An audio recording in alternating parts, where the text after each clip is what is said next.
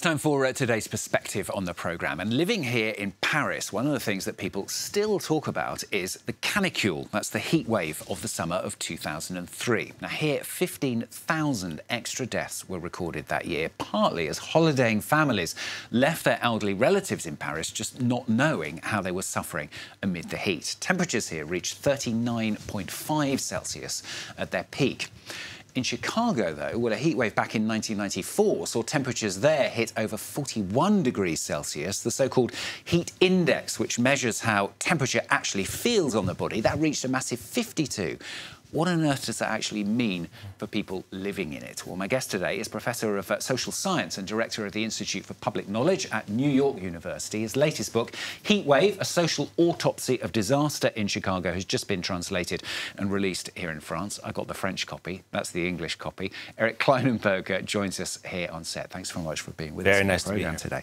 What does that mean, first of all, for a human being to be living in that kind of temperature? And what does it actually do to the human body, if you like? Well, we're not really designed to cope with heat that's so severe for such a long period of time. And what happens to our bodies is they begin to be overwhelmed. Our defenses break down.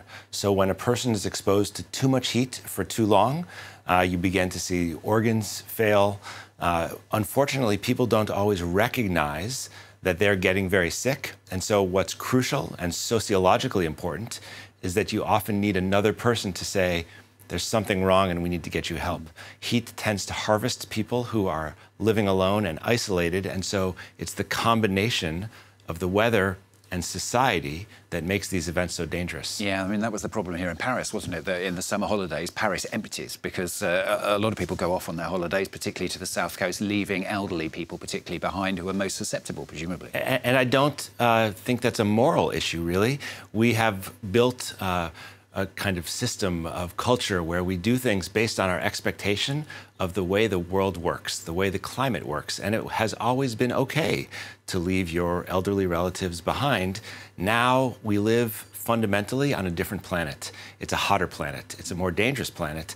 And we have to start changing the way we behave. And what's so interesting about this heat wave in Chicago, it's not that it killed that many people. We're now used to a world where 700 people die in a couple of days from a disaster. It's that it was an early sign for all of us that we should be paying attention to the heat and we should pay attention to our social vulnerabilities. We ignored it in 1995. France had the canicule of 2003. Now the question is, what's next for us? And what do you think is next for us then? Hotter times for sure. And it's that combination of the heat with social inequality, with concentrated poverty, with isolation. This is the kind of thing we need to look out for. And when I look at the way the world talks about climate change, unfortunately, I think sometimes we forget how connected it is to these underlying problems of the way we live in cities, the way we support or fail to support each other. We can't simply press a button and have these problems go away. So I think it's now time for us to really face the probability that we will have heat waves much more severe than this one. Are there ways out of it? I mean, just thinking, I was in Singapore a few years ago, for example, when basically in the middle of the summer, everybody is living inside. I mean, presumably there's going to be an awful lot more of that in the future, for example. So one problem is if we just get inside by turning on our air conditioners, given the technology we have right now, we're just making the world hotter. So yes, there are solutions, but the solutions involve things like shifting to renewable energy, which is of course important because you can't adapt to a world where it's far too hot. Solutions that you see in cities around the world involve building places that can absorb heat more effectively. That means much more green space, more parks, more tree cover. I thought what you would say in Asia is there are all these incredible high-rise buildings that have tree canopies and little forests in the sky. We have to find some way to cool down our cities especially. Cities are heat islands. They get hot during the day because all of the steel and concrete absorb the heat, and pollution traps the heat. So what makes cities so dangerous is that at night, you don't get natural cooling. And so it's time for cities around the world to take heat seriously. What's amazing is the death rate in Chicago was actually the same as the death rate in France, but the heat in Chicago lasted 2 days. So you have to ask yourself, if you live in a place like an American city, what happens when the 3-week heat wave comes? Yeah. I mean, we could be talking about massive fatalities.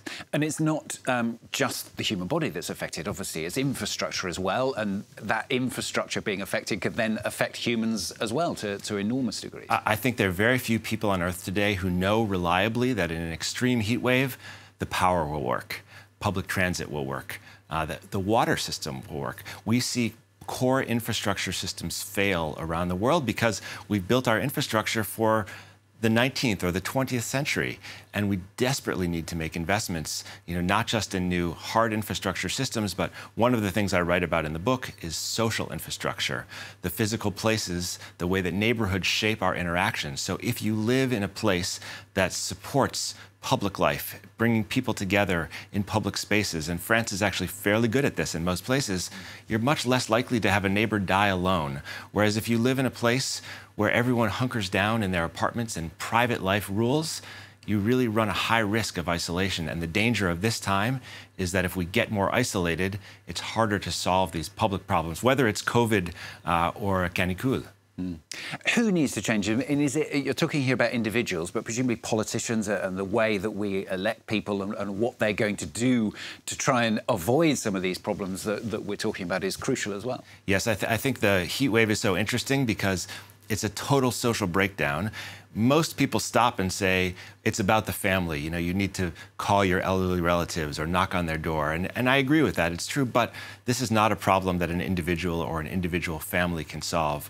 We're talking first about changing energy systems to keep the planet cool, and that's an international diplomatic problem. And then we're talking about countries investing in hard infrastructure and social infrastructure that will allow our systems to work when we need them most, regardless of what the threat is, whether it's a flood or a heat wave or a hurricane. We desperately need that. And then I think we're also talking about social infrastructure. What kinds of things can we do to help people support each other, be present for one another, because a lot of trends in the world make us more individualized, more separated, more isolated. Obviously, during this pandemic, a lot of us have been feeling this sense of being away from each other. We're just now getting back into the television studio. So we need to think about what it means to have a more connective and mutually supportive world as well. It's not just the weather, it's society too. Eric, good to talk to you today. Thanks very much for coming in to Thank you us. so much. It's Eric Klinenberg, who's a professor of social science at the director of the Institute for Public Knowledge at New York University. That's the book in French, but you can find it in English as well. Thanks again. If you're just tuning in,